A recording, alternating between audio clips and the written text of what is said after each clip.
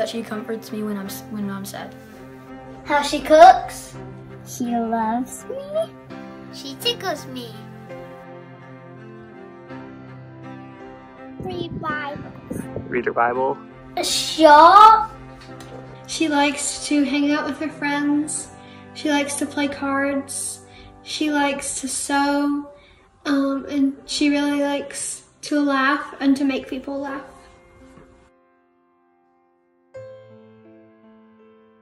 I like to cook with her. Play games and snuggle when I'm tired. I like playing with her and helping her. Charlie, leave your sister alone. I clean up. Get off your electronic. I love you.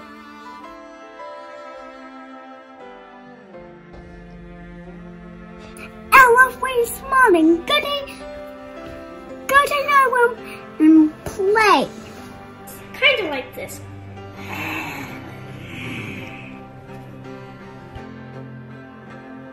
Yes, ma'am.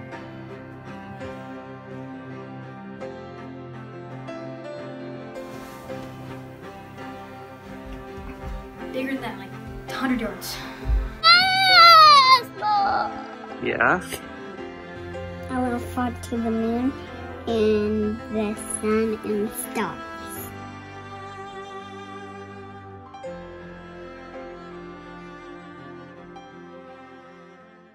Good morning, PSBC family, and happy Mother's Day. To all our mothers out there, we appreciate all you do. We hope that this will be a special day for you. We also want to thank everyone for joining us online today, and we are looking forward to a meaningful time of worship this morning. If you are new to PSBC, we'd love to hear from you, and here are some ways to do that. If you are watching by Facebook or YouTube, you can find a Connect link in the description, or you can go to our website and click on the Connect link there. That's psbchurch.net/connect. Again, thanks for tuning in. Let's pray for our time of worship. Father, as we come to you today, we just thank you for the ability and the technology that we have to stay connected as a church family. Father, today is a special day, for it is Mother's Day. And so we just lift our mothers up and we just thank them for all they do, and just they have such a special place in the home. But Father, today we also want to lift you up. For today we are worshiping you. We lift our voices in song, and in a minute we're going to hear your word open up and just flow over us. And we just pray that we will apply those words to our life to where we can better minister to the community that you have us in. And Father, we are looking so forward to the day that we get to come back together as a church family. But until then, Father, we're going to lift you up. Even in the days of uncertainty, in the days we might have questions, Father, we know that you are always in control and that you love us. Father, be with this service. And in your name we pray. Amen. Y'all sing with us and praise the Lord today.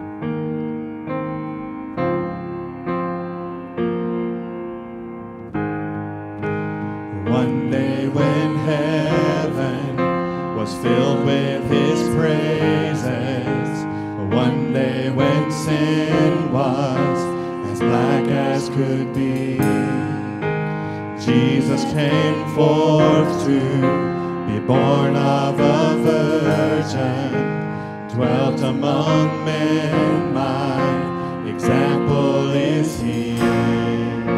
The Word became flesh and the light shined among us, his glory revealed.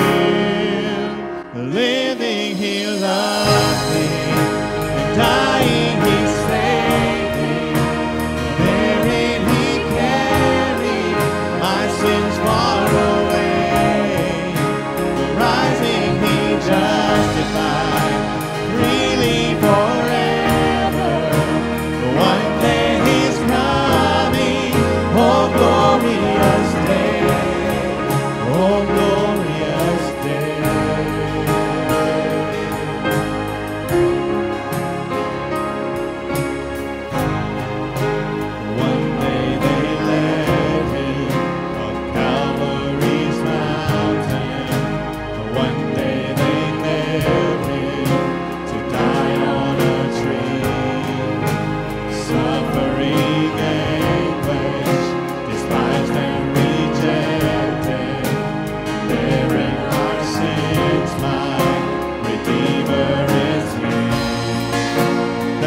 that Hail nation stretched out on a tree and took the nails for me. The living He loved me, dying He saved me, buried He carried my sins far away, rising He justified, really forever. One day He's coming, oh glorious day, oh glorious day.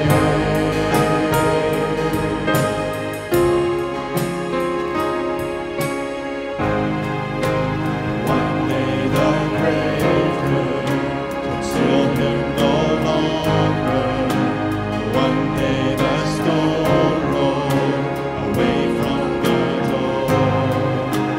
Then He arose over death He had conquered, and now is ascended, my Lord evermore. Death could not hold Him, the grave could not keep Him from rising again. Living He loved me, dying He saved me, buried He carried my sins far away, rising He justified, freely forever. One day He's coming, oh glorious day, oh glorious day, glorious day.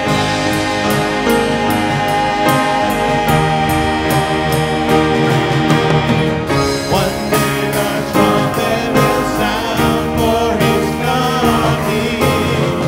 One day the skies with His glories will shine. One day together my beloved one free me. My Savior Jesus is mine. Living He loved me, dying He saved me, buried He carried my sins far away, rising He justified, freely forever. One day He's coming, oh glorious day, oh glorious day, glorious day, oh glorious day, oh glorious day.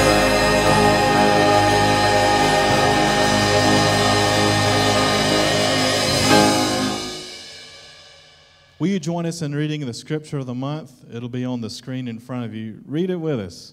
There is therefore now no condemnation for those who are in Christ Jesus. Romans 8:1. Church, isn't it a wonderful blessing and a wonderful thought to know that we can walk free from our sin, free from guilt and punishment. We have no condemnation. We are righteous only because of what Christ has done. Jesus Christ, Hebrews 4:15-16 tells us that He is our high priest, our mediator, who can sympathize with our every weakness because He's walked in our shoes. He's been tempted and tried just as we have. So let's trust this great Savior. Let's trust Him. He is a wonderful friend like no other. Y'all join us and sing with us? No, not one.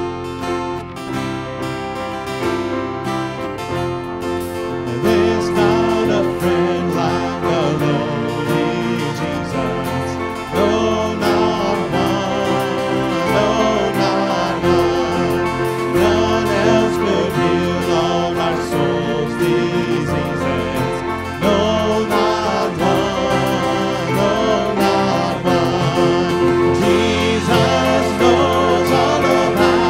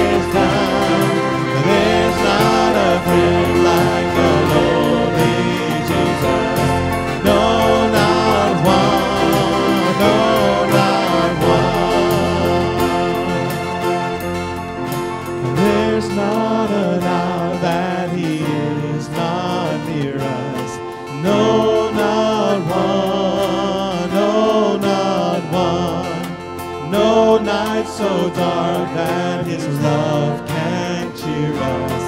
No, not one, no, not one. Jesus knows all about our struggles. He will guide till the day is done. There's not a friend like the lonely Jesus. No, not one, no, not one. Did error saved by His friend forsaken?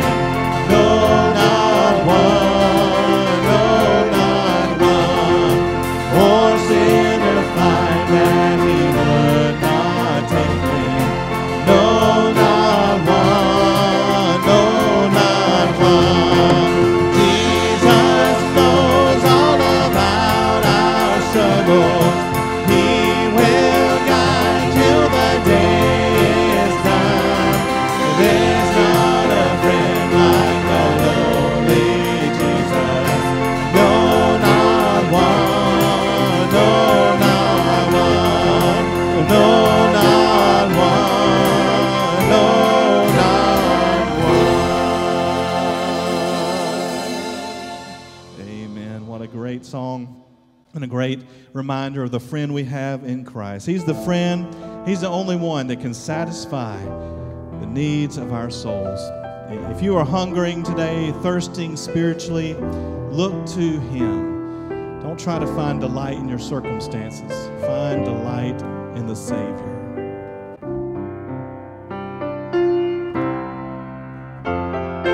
Who can satisfy my soul like you? Who on earth could comfort me and love me like you do? Who could ever be more faithful, true?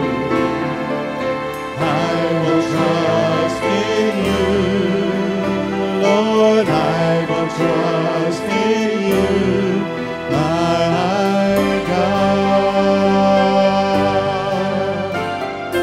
Living water, rain down your light on me, cleansing me, refreshing me with life abundantly. River full of life, I'll go where you lead. I will trust in you, Lord, I will trust in you, my God. There is a fountain. Who is the King? Victorious warrior and Lord of everything.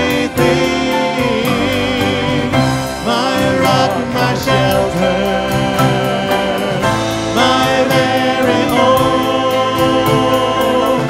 Blessed Redeemer who reigns upon the throne. There is a fountain. Who is the King? Victorious warrior and Lord of everything. My rock, my shelter, my very own. Blessed Redeemer who reigns upon the throne.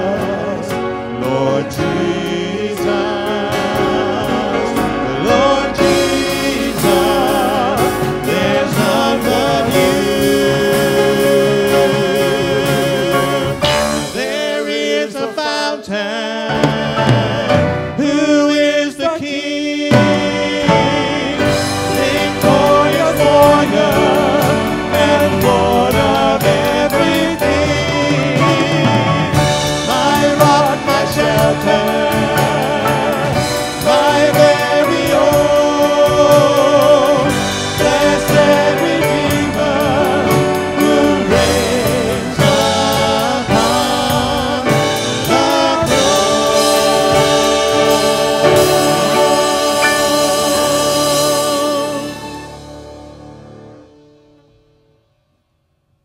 As is our custom on Mother's Day, our mission focus is Paulding Pregnancy Services.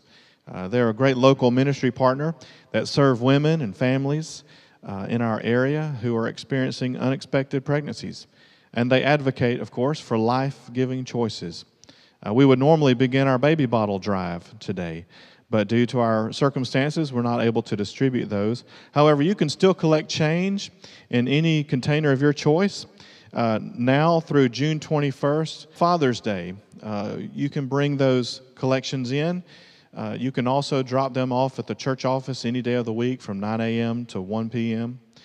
And we'll make sure that all of those get to Paulding Pregnancy Services. Paulding Pregnancy has also made available a link online that you can take advantage of if you would like to give directly to them. That website is ppsfriends.org. That's Paulding Pregnancy Services Friends, ppsfriends.org. And you will also be able to find that link in our weekend email update that comes from our church office. And we do want to show our support for this vital ministry in our community. So let's do that, and let's pray for them at this time. Will you pray with me? Heavenly Father, we lift up this great ministry, Paulding Pregnancy Services, who are on the front lines advocating for life. We just pray that you would bless their leadership, bless them in every way, Lord. Provide for them financially and in personnel and in every way. And Lord, even in this time, I know they have tried to continue offering their services, counseling over the phone. And we just know that they are doing everything possible to continue fighting for life. And we just pray that you would bless them, continue to work through them. May the gospel be spread through their efforts. And may the lives of many children be saved through their efforts. We just thank you for them and their efforts, and we pray that you would continue to bless them. And we ask these things in the mighty name of Jesus Christ. Amen. Well, today, I know many of you probably have already picked up on this. We record our services earlier in the week for streaming purposes to make sure that our stream continues as you are viewing there. And on the day that we recorded, our pastor was a little under the weather. He was sick today. So bringing the message today is Dr. Jason Loudermilk. Many of you know him. He's a member here. He's also our West Metro mission strategist. So we're glad to have him be able to fill in. And at this time, we're going to enjoy a choir special from our children's choir that they have put together. And especially on Mother's Day, we know that'll be a great blessing to you. But after that, we'll enjoy a message from Dr. Jason Loudermilk.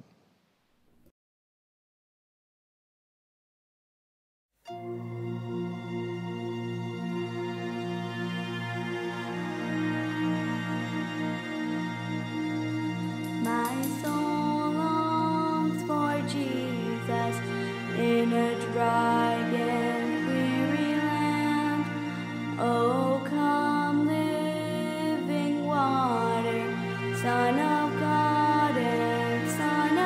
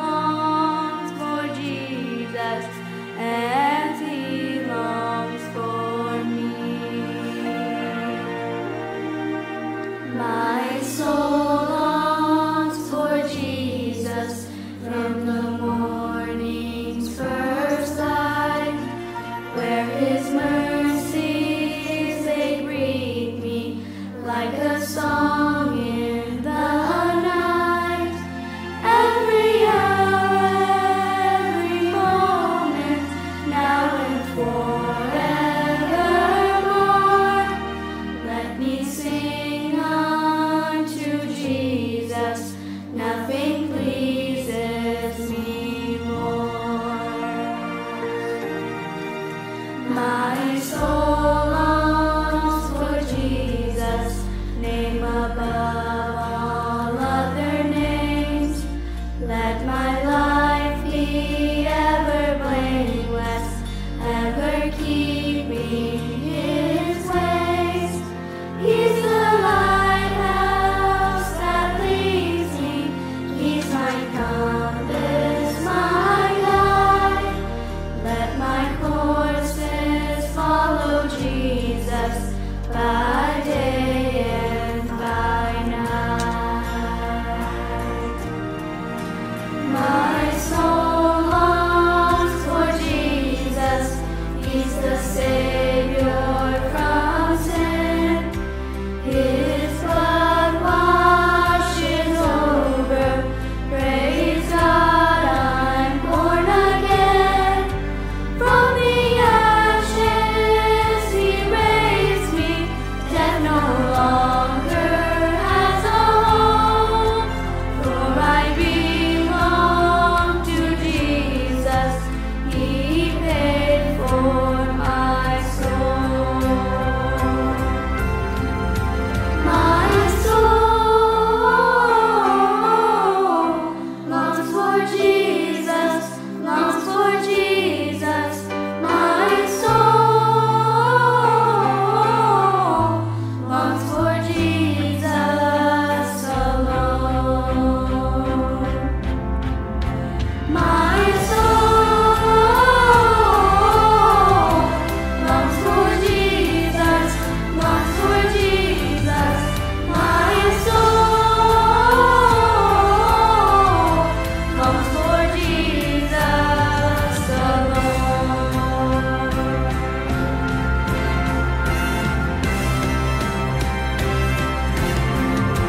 My soul longs for Jesus. What a glorious day when the troubles of the ages shall swiftly pass away. With the armies of heaven, He will carry us home. Carry us home. How I long for You, Jesus. Oh, come, Jesus, come. Oh, come, Jesus, come. Oh, come,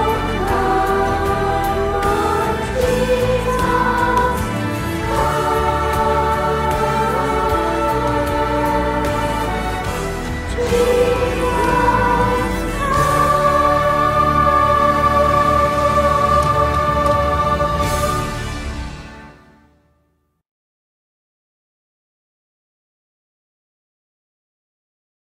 Well, thank you, Children's Choir, for sharing with us on this Mother's Day and reminding us that our longing is for Christ. And thank you to all those who submitted their videos. What a blessing to be able to worship together as we see you singing to the Lord. To all of our moms today, we want to say Happy Mother's Day. And it is such a blessing to know that we can honor and celebrate you this day as well. If you have your Bibles, turn with me to Proverbs chapter 3. And we're going to be looking at verses 1 through 12 today. Proverbs chapter 3, verses 1 through 12. Have you ever found yourself asking the question, God, what is your will for my life? What is it that you want to do with my life? Or what is your will for this particular situation? Sometimes we want to know, and sometimes we think we know for sure. Consider this story. There was a bishop of a century ago who pronounced from his pulpit and in the periodical that he edited that heavier than air flight was both impossible and contrary to the will of God. Oh, the irony that Bishop Wright had two sons, Orville and Wilbur. He was wrong. It was not God's will that we fly. He was sure of himself, but he was wrong. I think too many times we can get very sure of what we think God wants for our lives, and we forget to ask God Himself. And so today we're going to look in His Word and ask the question, God, what do you want from me? What does God want from me? What does God want to do with my life? We're in Proverbs chapter 3. We're We're going to be reading verses 1 through 12. The verses will be on your screen this morning. Beginning in verse 1, he says, "My son, do not forget my teaching, but let your heart keep my commandments. For length of days and years of life and peace they will add to you. Let not steadfast love and faithfulness forsake you. Bind them around your neck. Write them on the tablet of your heart, so that you will find favor and good success in the sight of God and man. Trust in the Lord with all your heart, and do not lean on your own understanding. In all your ways acknowledge Him, and He will make straight your paths. Be not wise in your own eyes. Fear the Lord, and turn away from evil. It will be healing to your flesh and refreshment to your bones. Honor the Lord with your wealth and with the first fruits of all your produce. Then your barns will be filled with plenty, and your vats will be bursting with wine. My son, do not despise the Lord's discipline or be weary of His reproof. For the Lord reproves him whom He loves, as a father the son in whom He delights." And may the Lord add His blessing this morning to the reading and the proclamation of His word. As we look at these 12 verses in Proverbs chapter 3, there are some that are very familiar to us. We've heard many times, "Trust in the Lord with all of your heart and do not lean on your own understanding." But as we look through it, it fits within the context of these verses. And so as we think about what God is calling us to, particularly as we evaluate so much of our lives during this time of this global pandemic, I believe that there are 5 things that we can see in this passage of Scripture that God answers the question, what His will is for our lives. So as we ask the question, God, what do you want from me? What is your will for my life? The first thing that we see in these verses is that God wants me to obey Him. God wants me to obey Him. And the truth of the matter is that I cannot obey God if I ignore His commands.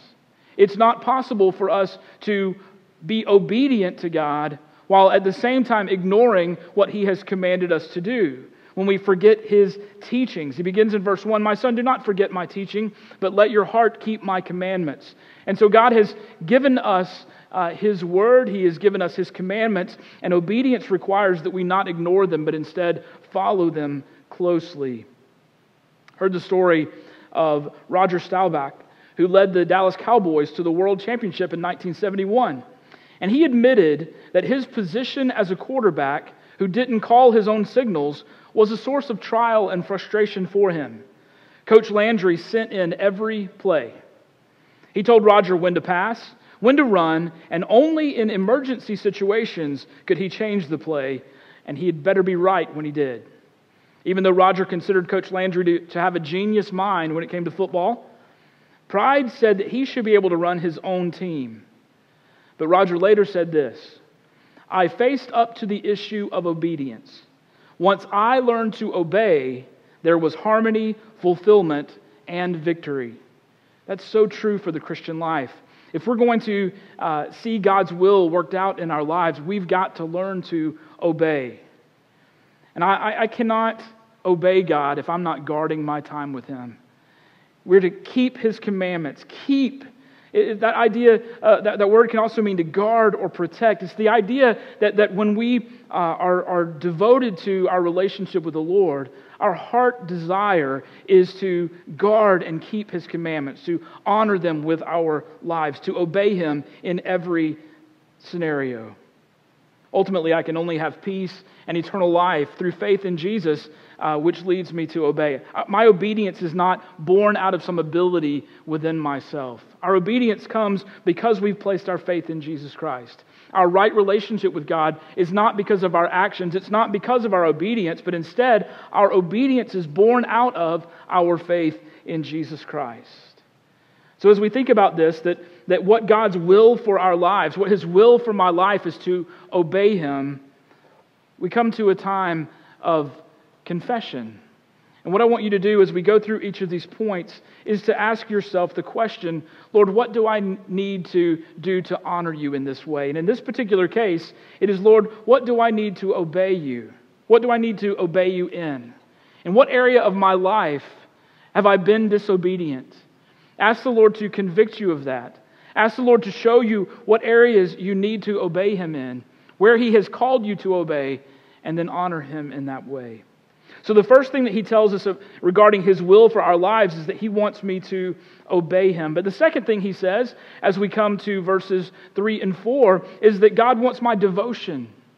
He wants me not only to obey him, which could be described as obedience out of duty or responsibility, but what he wants is for us to obey him with hearts that are devoted to him. And so his desire for us, his will for our lives, is our devotion. Devotion leads to unwavering faith to love God. He says, let not steadfast love and faithfulness forsake you. Bind them around your neck. Write them on the tablet of your heart, so you will find favor and good success in the sight of God and man. The calling on our lives is to be devoted to him, to have unwavering, steadfast love, steadfast faithfulness. Do not let it forsake us. That's not possible in our own strength. By the Holy Spirit of God at work within us, because of our faith in Jesus Christ, we are called to have devotion to him, an unwavering faith to love him, to hold on to the truth of the gospel, to not let it waver from one side or to the other, to not get lost in liberal theology, to not get lost in the things that would turn us away from the truth of who God is, but instead to focus our hearts on him, to be unwavering in our devotion, for him to be the center of everything that we do in life. He says he's pleased with us when we are faithful to him. We will find favor and good success in the sight of God and man. And honestly, who would not want that? Who does not want to say that they have found favor in the sight of God, in the sight of man? We are called to be devoted to him. So if we ask ourselves, God, what is your will for my life? He says, obey me. Then he says, be devoted to me. We read in Hebrews chapter 11, without faith it is impossible to please him. For whoever would draw near to God must believe that he exists and that he rewards those who seek him. We've got to be devoted in our walk with him. Consider this. Whenever someone is asked, what's the most important thing in your life? And rank the most important things in your life. Very often, if someone is a follower of Christ, they'll say, well, the most important thing in my life is God. And then number 2 is my wife or my family. Number 3 is my church. Number 4 is my job. And they go through this process of listing out what's most important and then what is less important by degrees. The problem with that scenario, though, is that it compartmentalizes our faith in God. You see, I don't believe that God wants to be just number 1 in a list of things that are important. I think God wants to be in all. So rather than thinking of our lives as a list of what's most important, what's second important, and so forth, we really should look at our lives as a circle. And out here I have my work, and out here I have my family, and here I have all of these different aspects of my life, but in the center is my relationship with the Lord, and that spokes out into every other area of my life. My relationship with God impacts everything else. And everything else is subject to and submitted to my relationship with the Lord. He is not number 1 in a list of things that are important to me. He is important to me. He is the only thing that is important to me. And through him, everything else finds their purpose. I become a better family man because of who God is and what he's doing in my life. I am better at my job because of who God is and what he's doing in my life. I'm a better church member because of who God is and how he's at work in my life. Everything is submitted to and devoted to my relationship with the Lord. God wants my devotion. So as we think about then how we would confess and seek God's will in our own lives, perhaps we need to ask ourselves the question, Lord, in what area of my life do I need to be more faithful? In what area of my life have I not been faithful to you? What area of my life is not devoted to you or submitted to you? God wants my devotion. So he says he wants us to obey him. He says he wants us to be devoted to him. And then the third truth that we see in this passage is that God wants me to trust him completely. We get to those verses that we know so well. Trust in the Lord with all your heart. And do not lean on your own understanding. In all your ways, acknowledge him, and he will make straight your paths. Notice in those verses that the word all is used twice. We trust in the Lord with all of our heart, and we acknowledge Him in all of our ways. There was a television program that preceded the 1988 Winter Olympics, and it featured blind skiers being trained for slalom skiing. Impossible as that sounds, they were paired with sighted skiers, and then the blind skiers were taught on the flats how to make right and left turns. When that was mastered, they were taken to the slalom slope where their sighted partners skied beside them, shouting left and right. And as they obeyed the commands, they were able to negotiate the course and cross the finish line, depending solely on the sighted skier's word. It was either complete trust on their part or catastrophe. What a vivid picture of the Christian life that is. In this world, we are in reality blind about what course we should take. Nothing has proven that more than the situation that we find ourselves in globally right now. Nobody is sure about anything. We must rely solely on the word of the only one who truly has sight, who can see yesterday, today, and tomorrow, God Himself. His word gives us the direction we need to be able to finish the race, to finish the course. But the truth of the matter is, if God wants us to trust Him, we cannot trust Him if we don't need Him.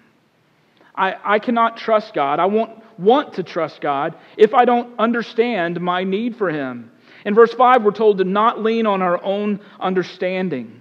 The problem so many of us face is that we don't think that we need God. We don't think that we have any need for His guidance. We think we've got it under control. But God says, don't lean on your own understanding because you can't see what's ahead. There's an old story of a father who took his young son out, stood him on the railing of the back porch. He then went down and stood on the lawn and encouraged the little fellow to jump into his arms. "I'll catch you," the father said confidently.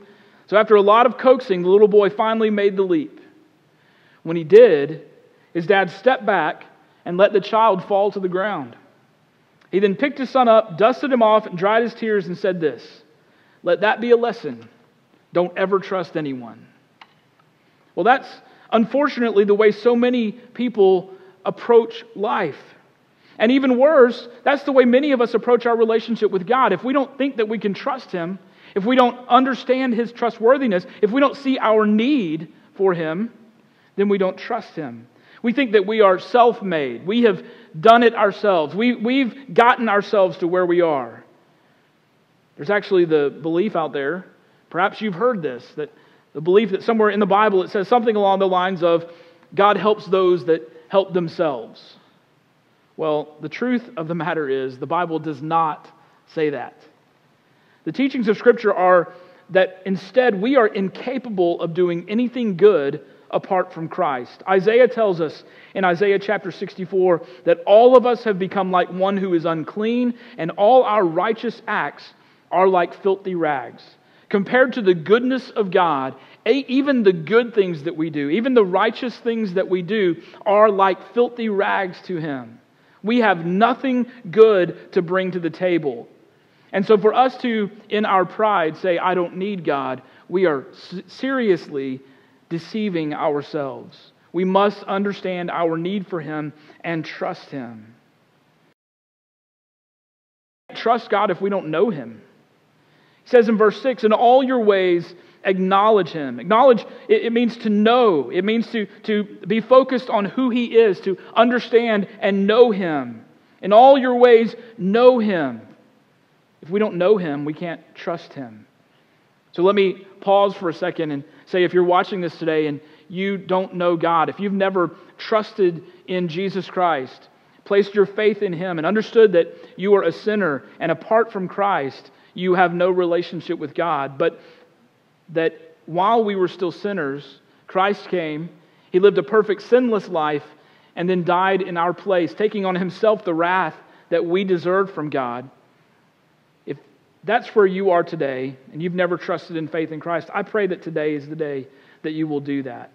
Because in order to be able to trust Him, in order to be able to walk in His will for our lives and trust Him, even though we can't see what comes tomorrow, even though we don't know how this pandemic will come to an end, the truth of the matter is God does. He is in control. He is on the throne, and we can absolutely trust Him. But in order to trust Him, we have to know Him.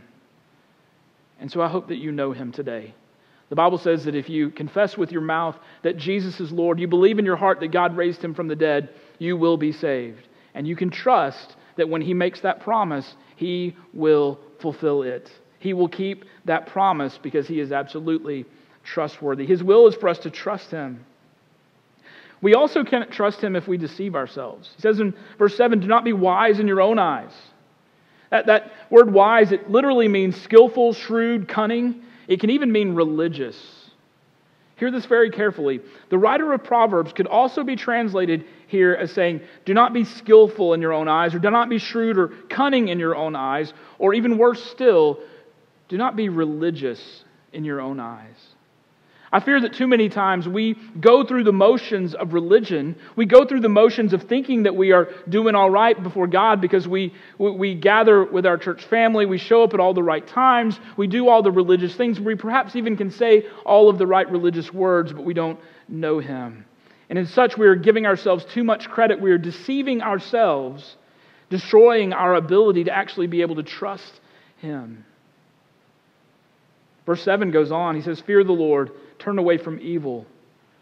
The truth of the matter is, if we're living in sin, if we're allowing sin to have its way in our lives, we can't trust God. Our trust of Him is dependent upon us receiving forgiveness for our sins and then allowing Him to work in us as a new creation in Christ. He says, fear the Lord and turn away from evil. Essentially what he's saying there is that we need to repent of any sin so that we can trust Him. Truthfully, sin will keep us from trusting God because so many times we think that it is our calling and responsibility to do whatever we're doing, to be able to hold on to life and to be able to walk in a way that we want to go. But our hearts are sinful apart from Christ. And so the way that we want to go is going to be deceived by the sin that is in our life. He says, fear the Lord and turn away from evil. He's saying, repent, turn back. In John chapter 3, we have this that is said about Jesus. It says, this is the judgment.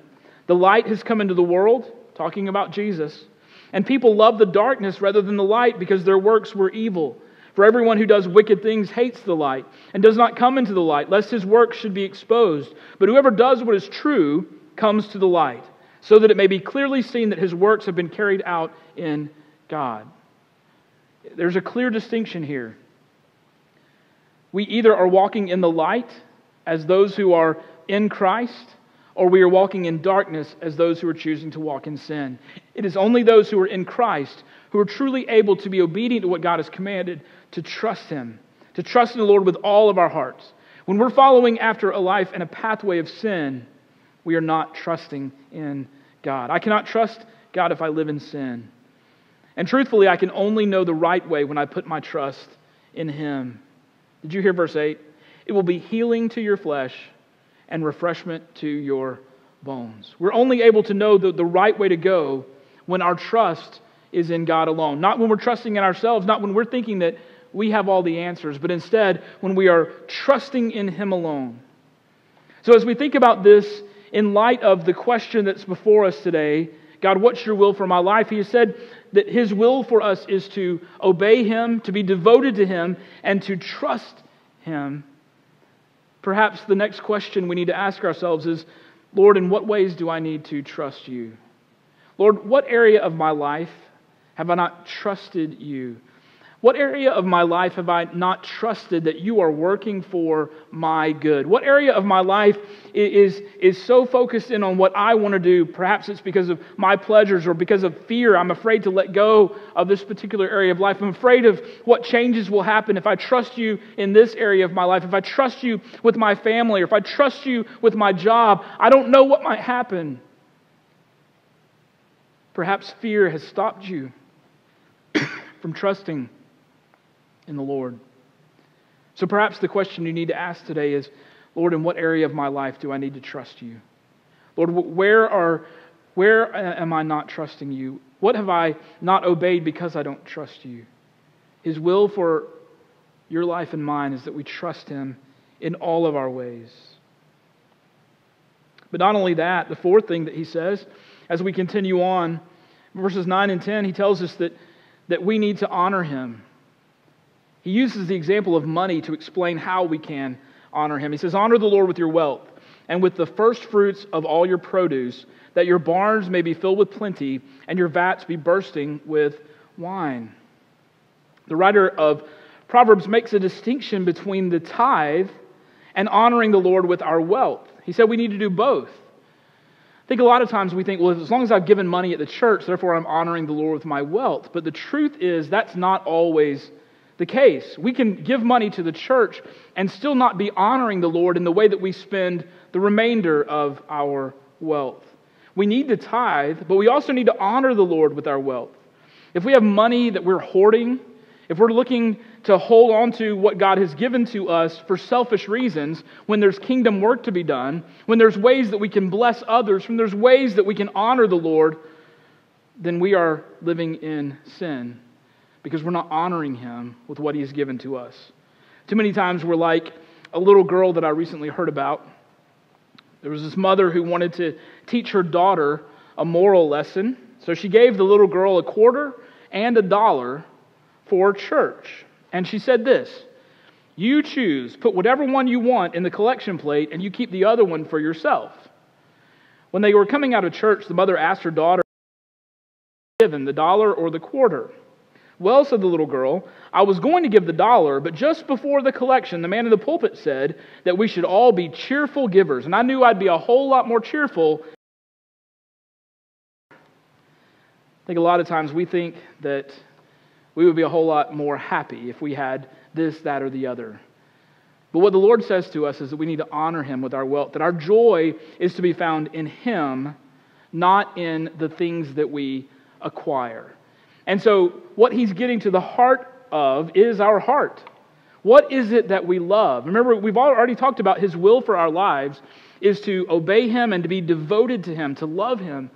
But one of the ways that we show our love is the way in which we honor him with what he has given to us. When we understand that he has not given us these things so that we can hold on to them and worship them and find joy in them and honor them. The truth of the matter is, what he's called us to is honor him with everything that we have. To realize that all of the things that we have accumulated, all of the things that we possess are simply temporary and will not last. And the only thing that is eternal is our relationship with him. So honor the Lord with all that you have. He says that we will be blessed when we do that. That we will receive blessing beyond our even imagination. Now, when we hear that, it's very easy to drop off into the health and wealth gospel mentality to think, well, God's going to give me even more. And that's not necessarily the case. But the promise is this, that when we seek joy in the Lord, when we seek first his kingdom and his righteousness, we will be blessed in ways we can't even imagine. So perhaps the question we need to ask ourselves in this particular instance is, Lord, in what way do I need to honor you? Or maybe another way to ask it is, Lord, what have I been holding on to that I'm worshiping, that I'm giving the worship that you deserve? What am I not honoring you with in my life? Perhaps it's wealth, perhaps it's possessions, perhaps it's family relationships. It could be any number of things. But if we're living for that thing instead of for the Lord, we are not honoring him with that thing. And using the example of money, he really gets to the heart of something that every one of us struggles with. The desire and the want for more. That's a part of our natural sinful human condition. He says, what you need to understand is, in everything, you are to honor me. You are to bring honor to my name. So we're to obey him. We're to be devoted to him. We're to trust him. We are to honor him. And then he finally says, as he wraps up these 12 verses, that he wants us to grow in our faith. God wants me to grow in my faith. He says, my son, do not despise the Lord's discipline or be weary of his reproof. For the Lord reproves him whom he loves, as a father the son in whom he delights. Essentially what he's telling us is that we grow in our faith when we allow ourselves to learn from God's discipline. When we allow ourselves to be trained by the discipline of the Lord. Dennis Miller tells a story of parenting his son. He says, out of parental concern and with a desire to teach our young son responsibility, we require him to phone home when he arrives at his friend's house that's just a few blocks away. He began to forget, however, as he grew more confident in his ability to get there without disaster coming upon him. The first time he forgot, I called to make sure that he had arrived. We told him the next time it happened, he would have to come home. A few days later, however, the telephone again lay silent, and I knew if he was going to learn, he would have to be punished. But I did not want to punish him. I went to the telephone, regretting that his great time would be spoiled by his lack of contact with his father. As I dialed, I prayed for wisdom. Treat him like I treat you, the Lord seemed to say. With that, as the telephone rang one time, I hung up. A few seconds later, the phone rang one time, and it was my son. I'm here, Dad. What took you so long to call, I asked. Well, we started playing and I forgot, but Dad, I heard the phone ring once and I remembered. How often do we think of God as the one who wants to punish us when we step out of line? I wonder how often He rings just once, hoping we will phone home. Now, I don't know about the theology of Dennis Miller's thought there, but it is interesting. We realize just how loving and merciful that God is so often with us, putting up with the things that we do that don't honor Him, the ways that we don't obey Him, the situations in which we don't trust Him, the many variety of ways that we're not devoted to Him. And yet in love, He disciplines us and seeks to restore us into right relationship with Him, to grow us in our faith so that the next time we face one of those situations, we will trust Him. The next time we're given the choice, we will obey Him. We will honor Him with what we have. He wants us to grow in our faith. It's His will that we grow, that we not remain as babies, as spiritual babies in the faith, but instead that we grow up into mature people who are being made into the image of His Son, Jesus Christ. We can't grow if we resent His correction. It's not possible for us to grow if we're constantly frustrated by His discipline and correction. But instead, if we want to experience His love, we have to receive His discipline, because He is disciplining us for our good, that we will grow in our faith. In fact, the writer of Hebrews says this: it is for discipline that you have to endure. God is treating you as sons. For what son is there whom his father does not discipline? If you were left without discipline, in which all have participated, then you were illegitimate children and not sons. Besides this, we have had earthly fathers who disciplined us, and we respected them. The good news is that God disciplines those that He loves. And there's also this interesting moment where the writer of Hebrews specifically says that if you're being disciplined, you're being treated as sons and not illegitimate children. Here on Mother's Day, that doesn't mean that God doesn't like women or is not interested in relationship with you ladies. In fact, it's quite the opposite. At the time that this is being written, what was understood is that the only ones who were able to receive the inheritance of their father were the sons. And so what he's saying to every one of us, whether we are male or female, is this: if God is disciplining you, if God is bringing discipline into your life so that you will grow in your faith, it is proving that He loves you and you are His. You are a part of the inheritance. You are sharing in the family of faith. You are a son of God because He's showing that because He is disciplining you. He is showing you love. And so His will is that we grow in our walk with Him. And sometimes that discipline may be like what Dennis Miller shared there. It may be just that one reminder phone call. It may also be a very difficult season of trials that we walk through as God is getting our attention and moving us from where we were to where He wants us to be. But regardless of what form His discipline takes, this is the truth. He disciplines those whom He loves. So do not despise the Lord's discipline. Don't resent it. In fact, rejoice in it, because it's proof that God loves you and is not willing to leave you in sin, but instead is forming you into the image of His Son, Jesus Christ. So, to recap, the question that's before us today is, God, what's your will for my life? And He answers it with those 5 things. He wants us to obey Him. He wants us to follow Him in everything, to to walk in obedience in every area of our life. He wants us to be devoted to Him in all of our ways, that He is the one that we worship. He wants us to trust Him. He wants us to seek His wisdom, to seek His guidance, His counsel. He wants us to trust Him. He wants us to believe that whatever is around the next corner, we trust that He is working for our good and for His glory. We trust Him. He wants us to honor Him. He has blessed us in so many ways. And He wants us to honor Him with everything that we have, with everything that we do. We need to think of our lives in such a way that I don't just go to my job, but I work that I might honor the Lord in it. I don't just have a family, but I interact with my family and I love my family in order to honor the Lord in everything that I do. And I don't just have wealth and possessions. I have what God has given to me that I might honor Him with it all. He wants us to honor Him. And then finally, He wants us to grow in our faith. So maybe the question we ask in that one is this: Lord, I know that You love me. And I know that You love me because You discipline me in this particular way. And so, Lord, I want You to show me and remind me how You have disciplined me so that I can see Your love at work in my life. And ask Him to look back through your life and remind you of the ways that He's disciplining. And if you're walking through a season of discipline right now, be reminded that it is not because God is angry with you. It's not because He is a vengeful, hateful God. Instead, He is a loving Father who wants you to not remain in your sin, but instead to lead you into righteousness by the power of His Holy Spirit because of your faith in Jesus Christ. So rejoice in the Lord's discipline in your life. I don't know what you may be facing today.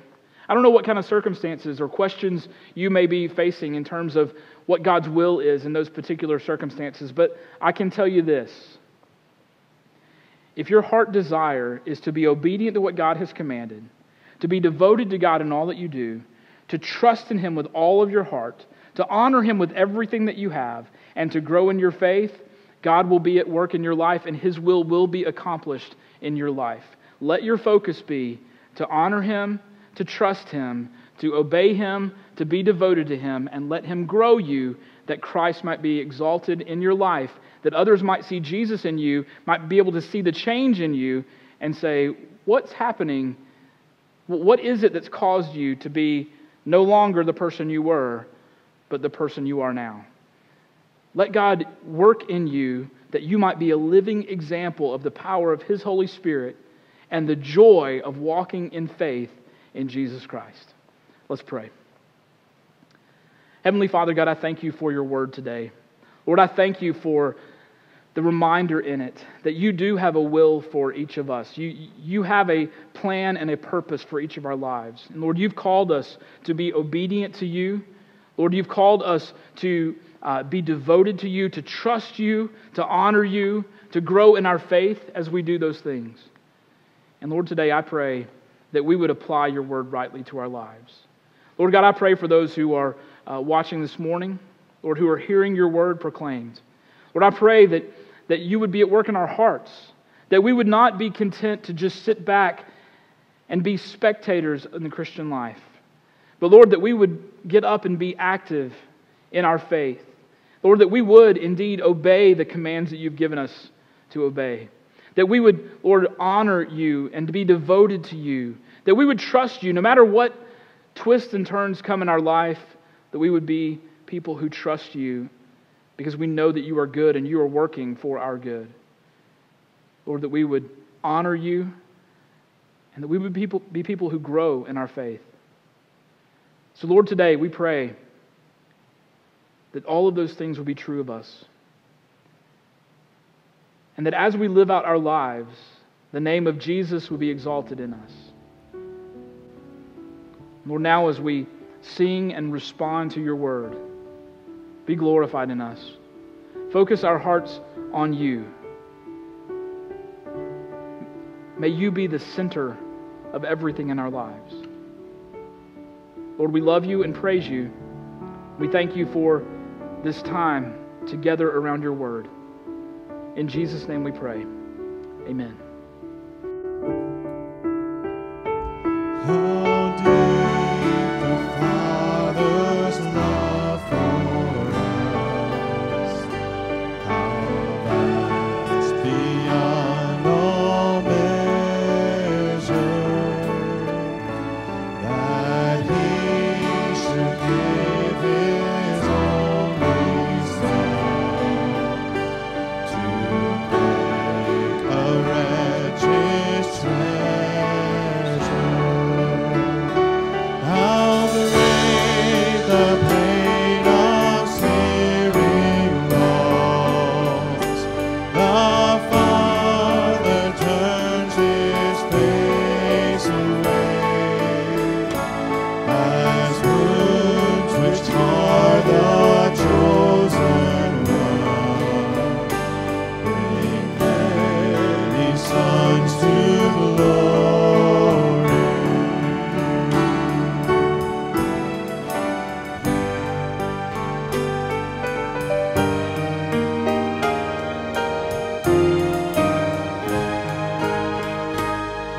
Behold the man upon the cross, my sin upon His shoulders. Ashamed, I hear my mocking voice call out among the scoffers. It was my sin that held Him there until it was accomplished. His dying breath has brought me life. I know that it is finished.